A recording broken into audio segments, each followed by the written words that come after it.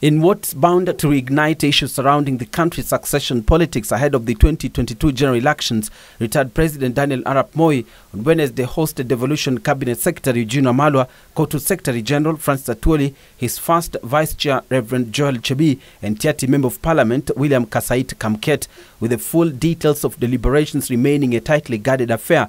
Wamalwa and Atwoli will emerge from the meeting indicating that they discussed a host of issues affecting the country. We are happy to have had the privilege to tap into his wisdom on matters economy, matters politics and social.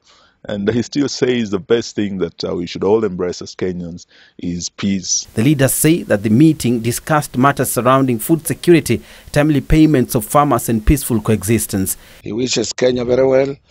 He wants Kenya to remain united and lead us to preach peace and avoid hate, politics of hate.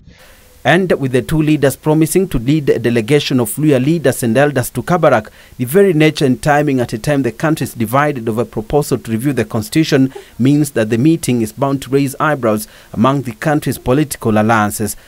Moi has been receiving delegations of high-profile ranking leaders at his home since a medical operation on his knee, visits that have always raised eyebrows within the political circles.